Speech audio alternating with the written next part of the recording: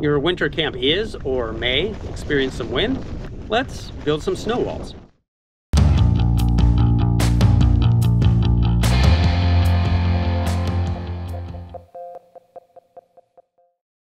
Hello everyone, I'm Jason. Blowing snow can quickly cover a tent, which is a breathing hazard. Blowing snow and wind can rattle your tent walls, making noise and making it harder to sleep. So if I'm experiencing high winds at a winter camp, or if I'm going to leave camp in one place for a while, increasing the likelihood that winds will eventually kick up, I will build some snow walls. Here's how we do it.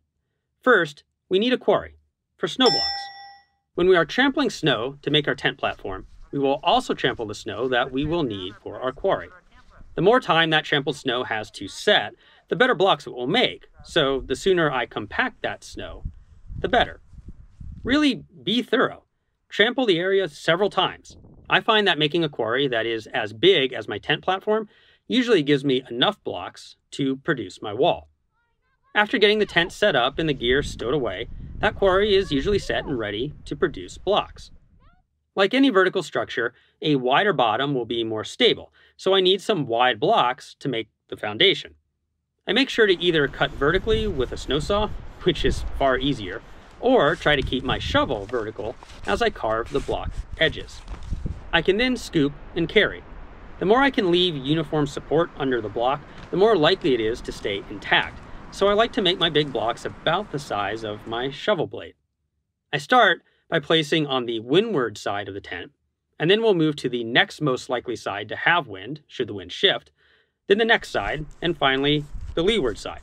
If I run out of blocks, I want to prioritize the sides that need protecting. I establish the wall's base 1 to 2 meters away from the tent, so that there is room for guy lines and for snow to collect between the tent and the wall rather than on the tent.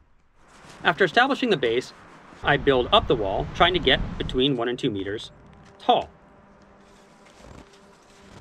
If I'm in this camp spot long enough, the blocks could melt out over time, even in super cold conditions. The higher the altitude in UV, the more likely this is to happen. So, like mending a fence, I need to maintain my snow walls a bit regularly before it becomes a big job due to neglect.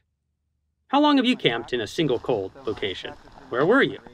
Let us know in the comments. Thanks for watching this video. Please like, subscribe, do all the things. For more information, you can go to our website at www.shortguysbetaworks.com, or maybe check out this video on the evolution of my cold weather sleep system, or even this entire series on being out in the cold. We'll see you next week and keep on getting more out of that big outside.